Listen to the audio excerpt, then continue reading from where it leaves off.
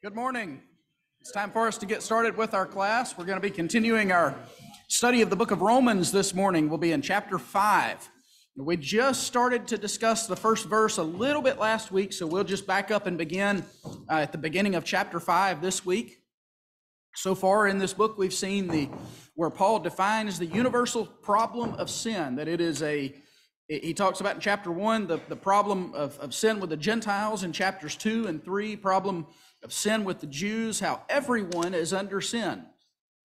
And then he states in chapter 3, towards the end, the universal solution in Jesus Christ. We maintain that a man is justified by faith apart from works of the law. And he goes on to show that this is how it's always been in chapter 4, using the example of Abraham and using the example of David to show that justification, or being counted righteous before God, comes on the basis of putting our trust in Him. It comes on the basis of faith in Jesus Christ.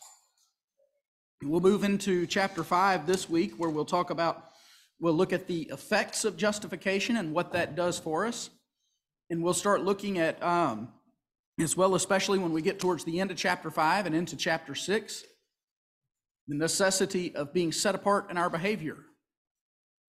And so, before we get started, let's bow and begin our class time with a word of prayer.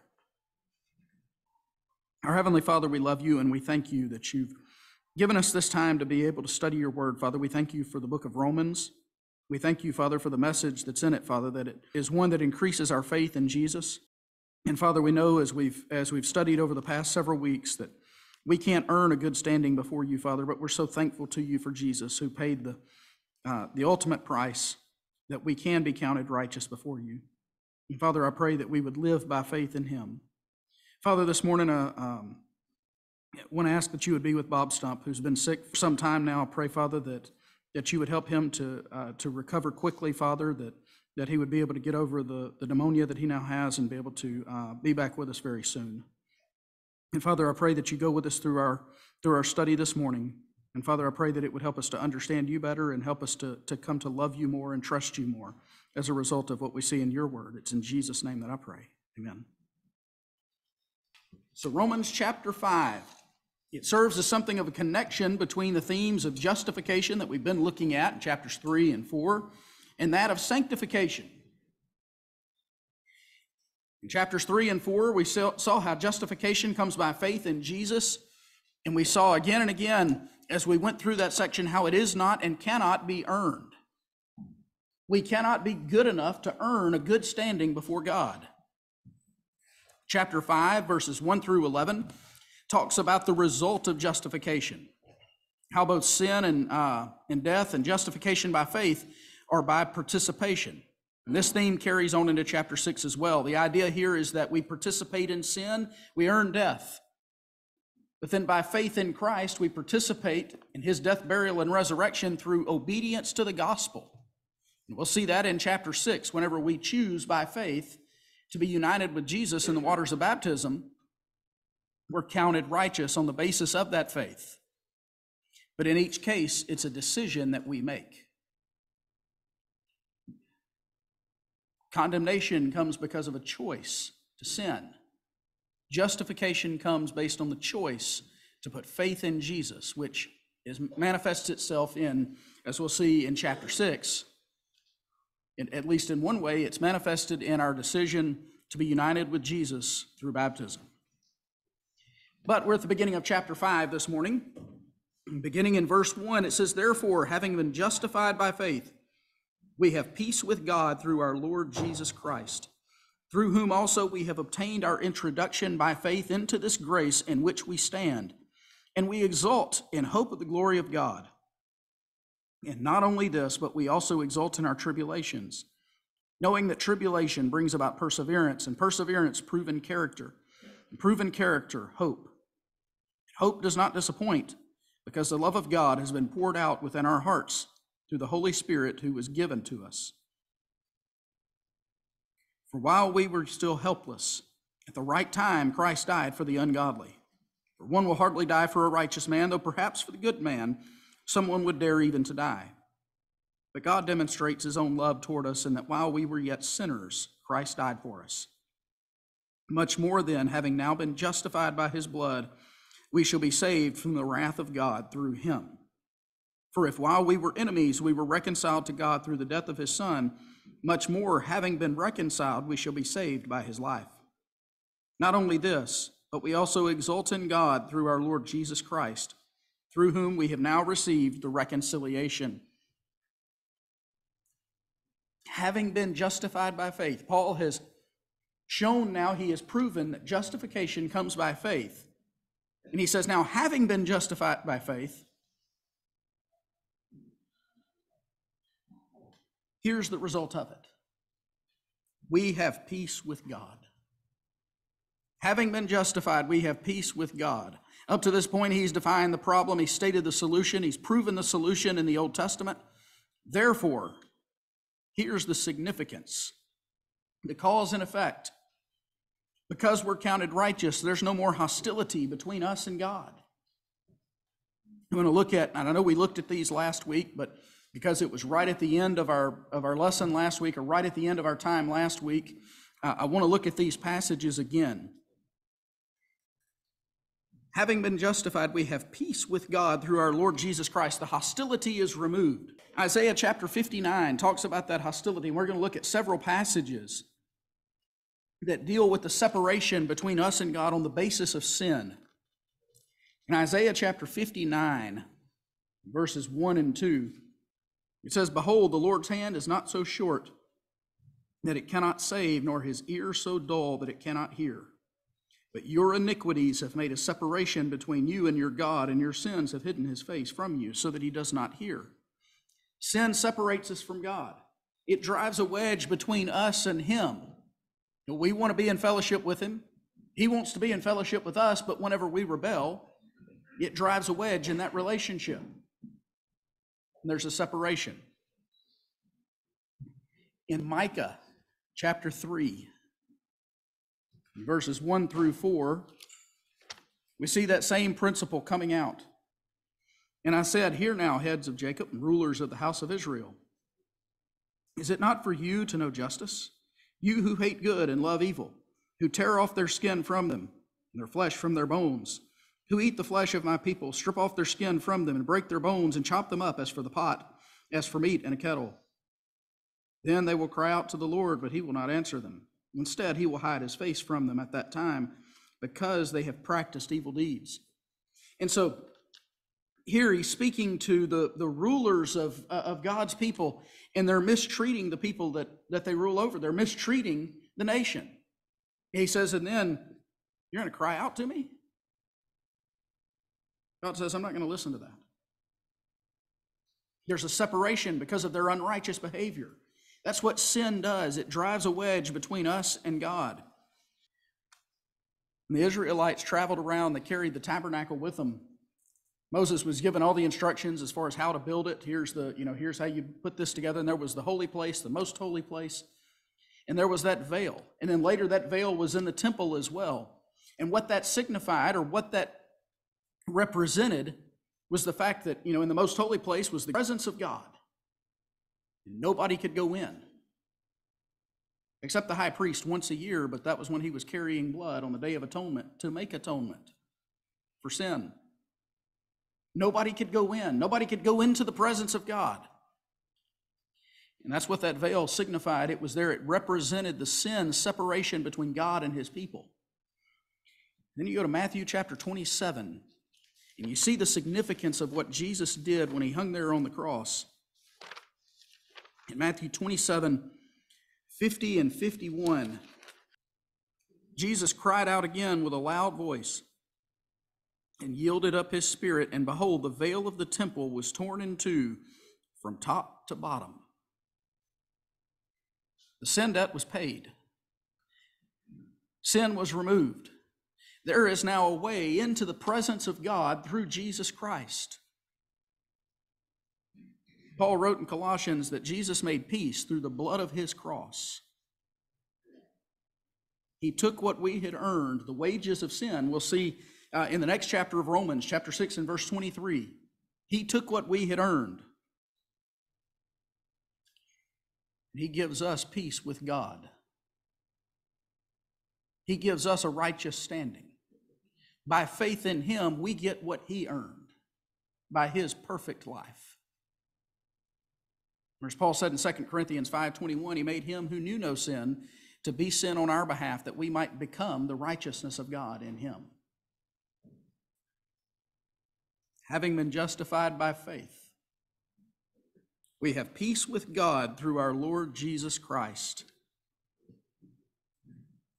And it's through him that we have obtained our introduction by faith into this grace in which we stand, and we exult in the hope of the glory of God. We obtain our introduction into grace by faith. The idea is that Jesus brings us into the presence of God. This idea of an introduction introduces us into the blessing of God's unmerited favor. Or as Paul would say to the Ephesian church, it's by grace you've been saved through faith. It's by faith that we obtain grace. It's by faith that we stand in it. And being covered by the grace of God is a continual state in Jesus Christ. We have obtained our introduction by faith into this grace in which we stand. It's a continual state. You know, we talked about in 1 John chapter 1 and verse 7, if we walk in the light as he himself is in the light, we have fellowship with one another, and the blood of Jesus, his son, cleanses us from all sin, a continued cleansing, a continued standing in God's grace. As long as we are striving to live by faith, or as John says, walk in the light, we have a continued standing in grace. Denny? I'm looking at justified by faith, and one of the definitions I have for that is to be pronounced free from guilt or blame. And only God can do that. Man can't justify me by freeing me from guilt or blame. Only God can do that. And he does that because we have placed our faith in him. That's when the grace comes in. We have to have the faith before we have the grace. And we have to get over the guilt that we have realizing our own sin, because he's taken that away. Yes, that's right. We get grace because we put our faith in him. It's God's unmerited favor that's on the basis of putting our trust in Jesus Christ. But we receive that grace on the basis of our faith in Jesus Christ. He mentions there it is this grace in which we stand. We're made to stand by Jesus Christ. In Colossians chapter 1, verses 21 and 22, we get another picture of this standing that we have before God. We're standing in the grace of God by faith. In Colossians 1, 21 and 22, he says, although you were formerly alienated and hostile in mind, engaged in evil deeds, yet he has now reconciled you in his fleshly body through death in order to present you before him holy and blameless and beyond reproach. This standing in God's grace means that you stand before God holy. You stand before God blameless, as though you've never sinned, beyond reproach. We have an accuser, we read in Revelation chapter 12, Satan, the enemy, and his charges won't stick as we stand in God's grace, as we live by faith, or as the Apostle John writes in 1 John 1, as we walk in the light. The charges won't stick. In Jude, verses 24 and 25, we read as well about this idea of our standing before God. At the very end of this short letter, Jude says, now to him who is able to keep you from stumbling and to make you stand in the presence of his glory, blameless with great joy. To the only God, our Savior, through Jesus Christ our Lord, be glory, majesty, dominion, and authority before all time and now and forever. He's able to make us stand in God's presence as blameless.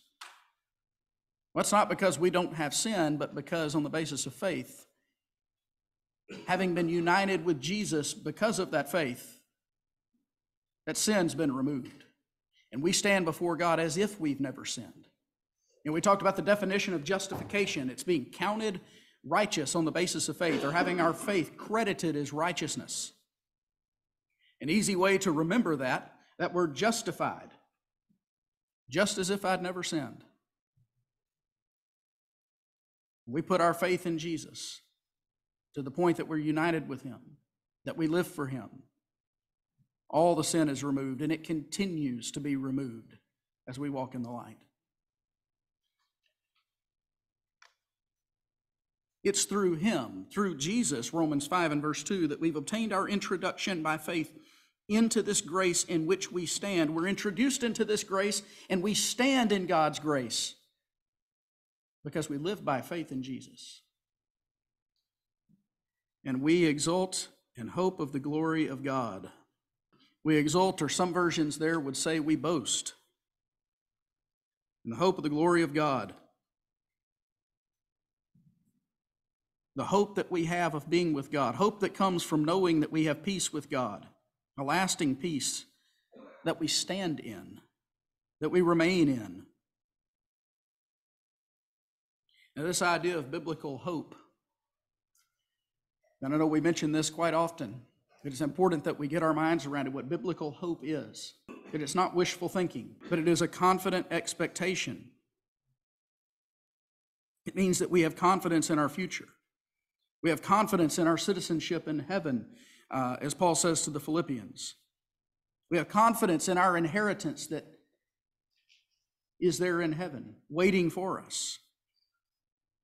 We rejoice over a confident assurance of our standing before God, that we will be glorified with Jesus when he returns.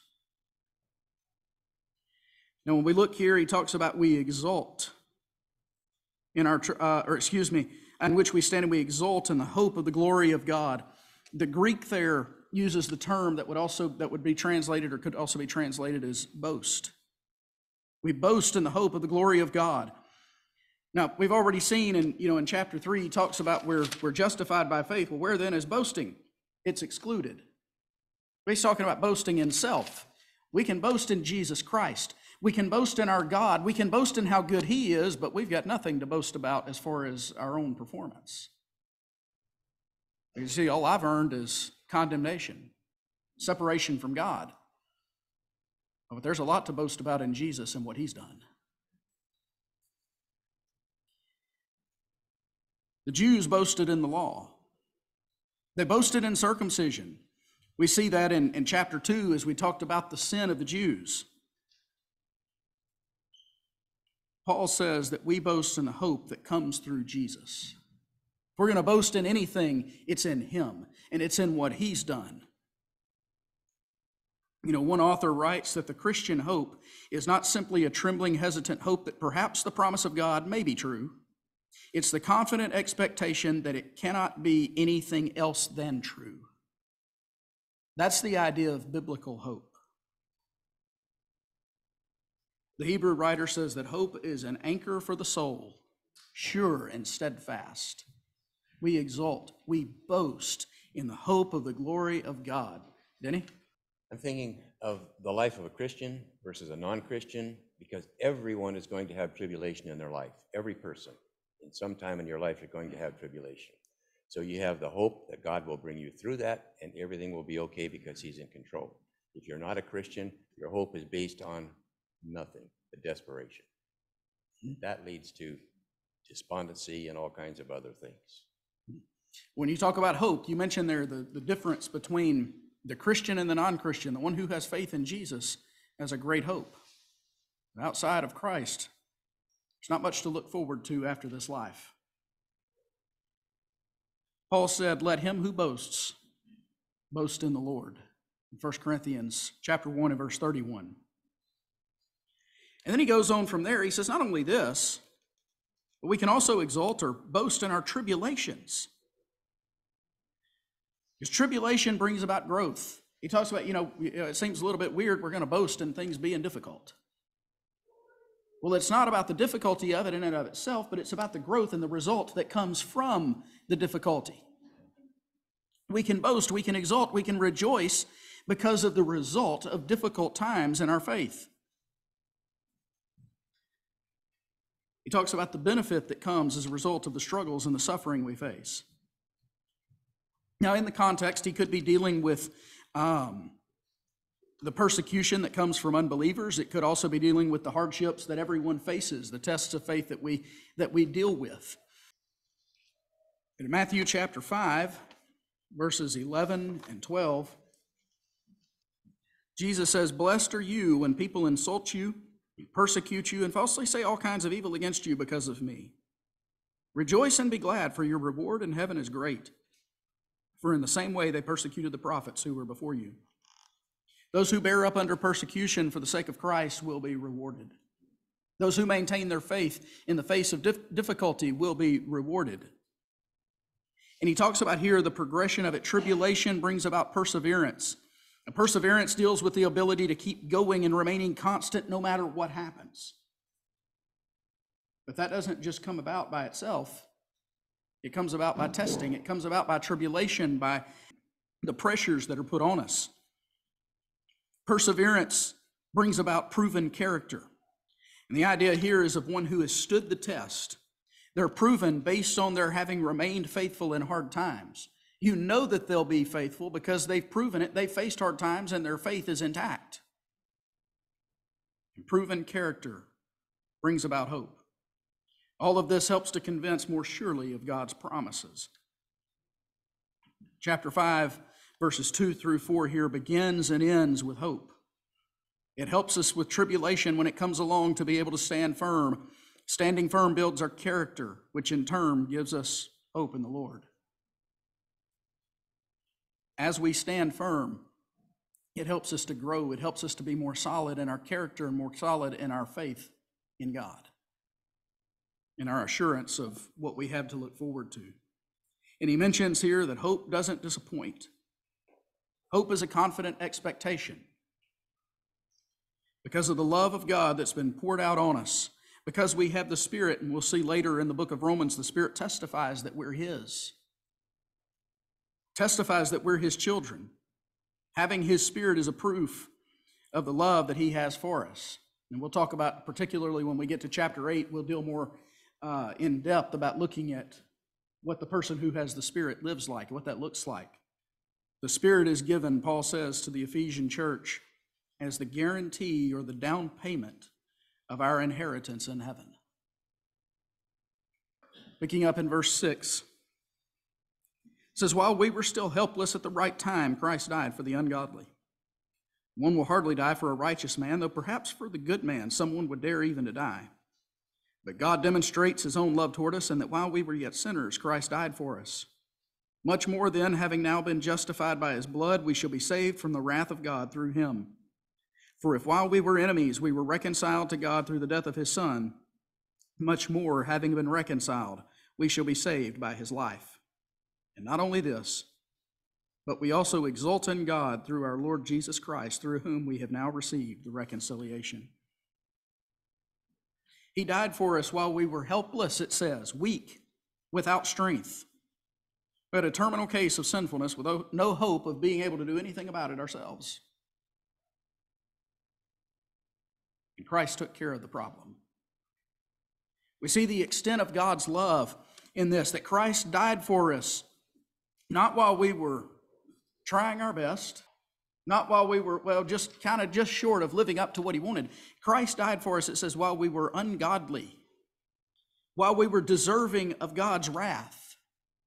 Chapter 1 and verse 18, he's talking about the sin of the Gentiles. He said, the wrath of God is revealed from heaven against all ungodliness and unrighteousness of the truth, and unrighteousness of men who suppress the truth. Christ died for us while we were deserving of God's wrath, which gets back to what it says over in chapter 3 and verse 25, that He was displayed as a propitiation in His blood through faith, that God's wrath at sin, at my sin and your sin, was satisfied when Jesus paid the price. We had earned God's wrath as those who were ungodly, and Jesus paid for it. All the people that are described in chapter 1, in chapter 2, and chapter 3, those people who had earned God's wrath, who are deserving of death, who've chosen not to acknowledge God,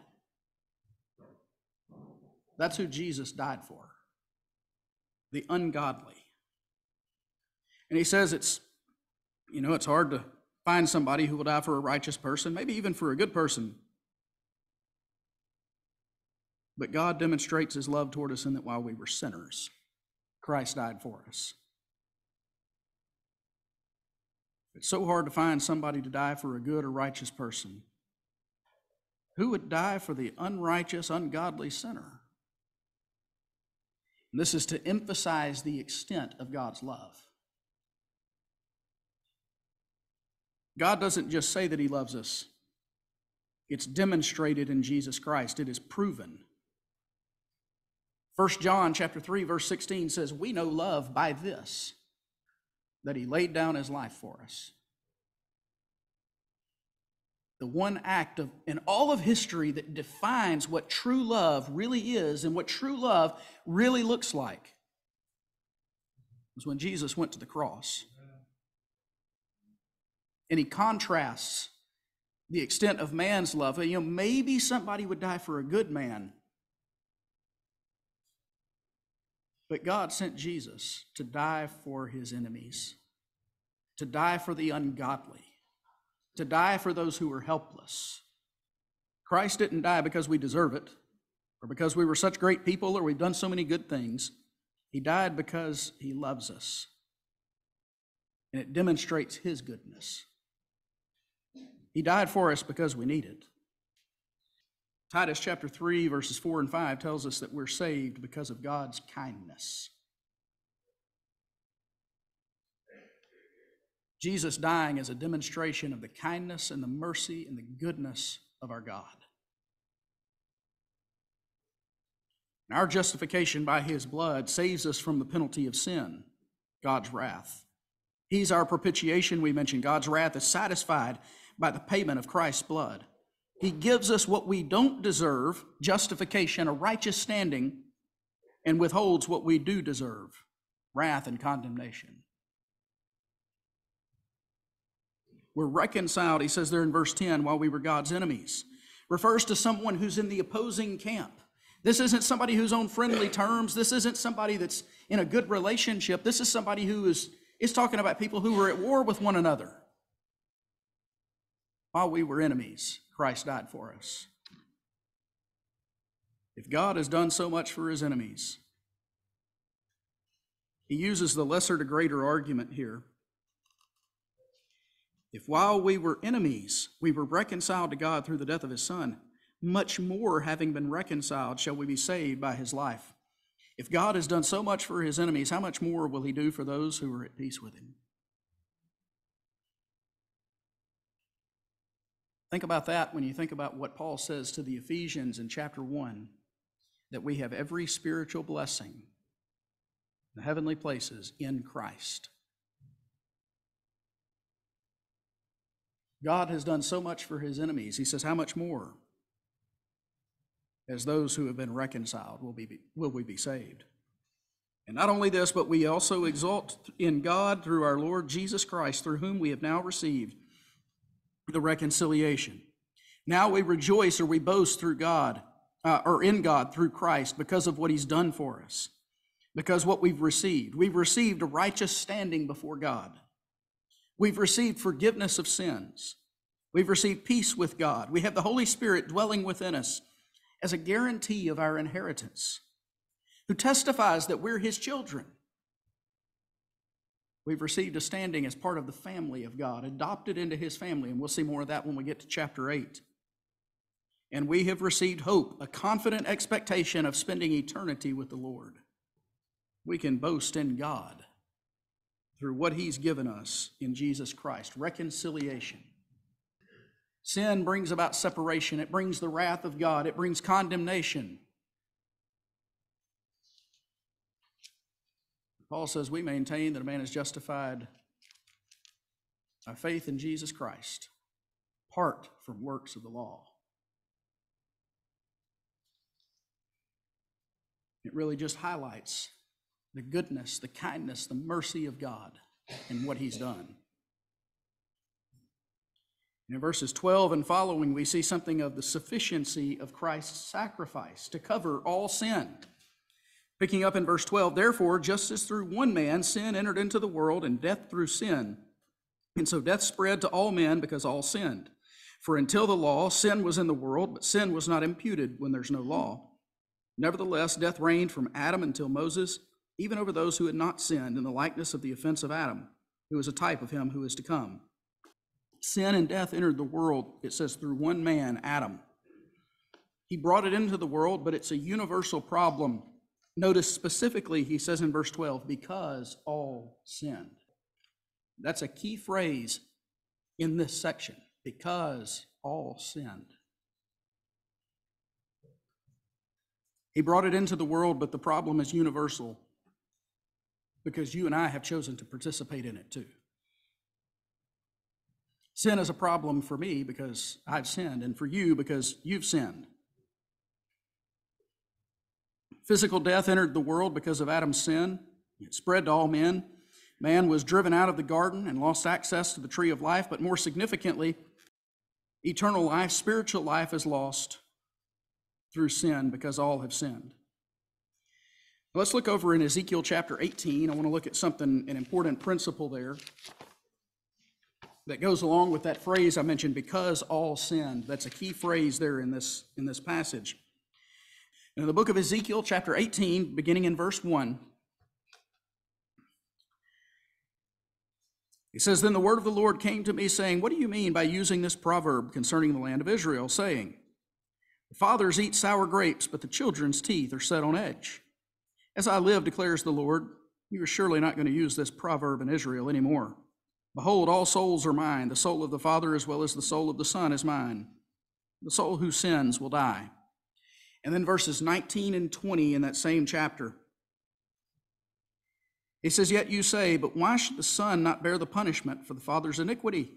When the Son has practiced justice and righteousness and has observed all my statutes and done them, he shall surely live. The person who sins will die. The Son will not bear the punishment for the Father's iniquity, nor will the Father bear the punishment for the Son's iniquity. The righteousness of the righteous will be upon himself, and the wickedness of the wicked will be upon himself."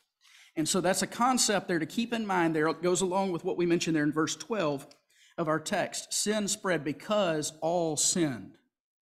We're responsible for our own actions. I'm not going to be punished or held accountable for someone else's sin, nor will they be held accountable for mine. 2 Corinthians 5:10 says that we'll all appear before the judgment seat of Christ. We'll answer for ourselves. Now, Paul has already established, and we've seen this in the first couple of chapters of the book, that everyone had some standard, that all are under sin. Chapter 3 and verse 9, as he mentions there in verse 13, sin is not imputed when there's no law. But he's already accused everybody. He's already shown that everybody had some standard. Everybody knows who God is based on his creation, based on his revelation, talking about Jews or Gentiles. All knew of God, whether through creation or his revealed word. All are under sin. Nevertheless, death reigned from Adam until Moses, even over those who had not sinned in the likeness of the offense of Adam, who is a type of him who is to come. Adam's sin was unique in that it introduced sin into the world. And he also disobeyed a direct command from God. But what's unique about the sin of Adam is that his sin had worldwide consequences. And that's where we see the comparison there, where he's going to talk about Adam and Christ. That Adam's one act of disobedience had consequences for all of mankind. And Jesus' one act of obedience has consequences for all of mankind. And there's a uniqueness in the sin that Adam committed, even if sin spread because all sinned, even if we're not going to be held accountable for what Adam has done. There's a uniqueness to what he's done in that it introduced it into the world. The free gift is not like the transgression, verse 15. For if by the transgression of the one many died, much more did the grace of God and the gift of the grace of the one man, Jesus Christ, abound to the many. The gift is not like that which came through the one who sinned. For on the one hand, the judgment arose from the one transgression, resulting in condemnation. But on the other hand, the free gift arose from many transgressions, resulting in justification. For if by the transgression of the one, death reigned through the one, much more those who receive the abundance of grace and the gift of righteousness will reign in life through the one, Jesus Christ. Adam introduced sin into the world. And he says here, the free gift is not like the transgression. The idea of a free gift, the Lord's under no obligation to undo what Adam had done, but it was his own choice, a demonstration of his love. Adam introduced sin into the world. As a result, many died. Adam introduced sin, but everyone has participated in it. Many died because of what Adam introduced. The grace of God through Jesus Christ, though, the argument that Paul is making here is that it outdoes sin. What Christ has done is more than sufficient to undo sin, to undo what was introduced through Adam. One sin condemns, but grace covers many. One sin was enough for physical death for everyone who ever lived. There's a huge impact, but Jesus' one act on the cross undoes and covers many sins. Grace results in our justification, which we get through faith in Christ. Death no longer reigns through sin, but grace and righteousness reign in life. So then, verse 18, as through one transgression there resulted condemnation to all men, even so through one act of righteousness there resulted justification of life to all men. For as through one man's disobedience the many were made sinners, even so through the obedience of one the many will be made righteous. The law came in so that the transgression would increase, but where sin increased, grace abounded all the more, so that as sin reigned in death, even so grace would reign through righteousness to eternal life through Jesus Christ our Lord. One act of disobedience brought death through introducing sin, which earns death, because we've all participated. Death spread, it says, because all sinned. But one act of obedience brings justification to the many because of participation in the gospel through faith. And that's what we're going to see at the beginning of chapter 6 as Paul continues this argument. We participate in sin to earn death, but when we believe, when we put faith in Jesus, we're united with him and we're counted righteous. He says the law came so that sin would increase. The law shows man's need. We've seen that already. The law can only bring the knowledge of sin. It shows our need. It shows how terrible sin is. It highlights how sinful we are. And Paul says there, but where sin abounded, and if you were to translate this really literally, where sin abounded, grace superabounded. He uses words, he kind of makes up his own words there to emphasize the point. That what's so terrible about sin, grace more than can undo. Where sin increased, grace abounded all the more. So that as sin reigned in death, even so grace would reign through righteousness to eternal life through Jesus Christ our Lord.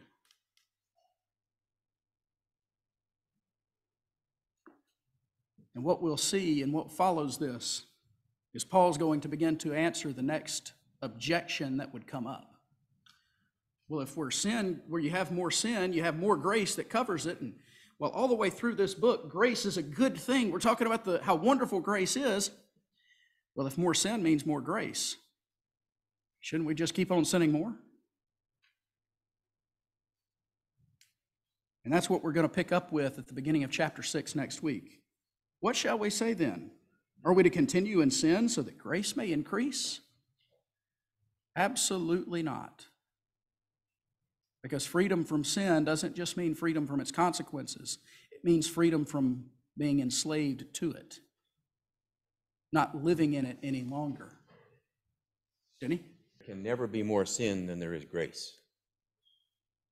No matter how deep sin is, there's always more grace. The grace of God is more than sufficient to cover every sin. But where Paul is going to go next in talking about how we're to be set apart in our lifestyle, that isn't a license to sin. We see that's one of the problems that the false teachers that Jude was writing about. They turned grace into a license to sin. And that's exactly the objection that Paul is answering to here. Well, if grace is so good and we get more grace when we sin more, well, shouldn't we just keep on sinning? And he's going to put an end to that argument and show that being in Christ means we are transformed in our lifestyle. And it means we're to quit sinning. We're not to continue to live in it. But we'll pick up there in chapter 6 next week. We're just about out of time, so let's finish our class up this morning with a word of prayer. Our Heavenly Father, again, we love you and we thank you that you have given us your word. Father, we thank you, most of all, we thank you for Jesus. We thank you, Father, that although we're sinners, that he's paid the price, that although we've earned your wrath, we've earned condemnation, Father, that we stand in your grace. And Father, we thank you that through Jesus we have a righteous standing before you, not because we deserve it, but because of the free gift you've given to us. And Father, I pray as a result we would come to love you and to trust in you more. And Father, to follow in the example of Jesus, and that it would, if any of us have not been united with him, that it would motivate us to do what's necessary to be united with Jesus. Father, we thank you for him, and it's in Jesus' name that I pray. Amen.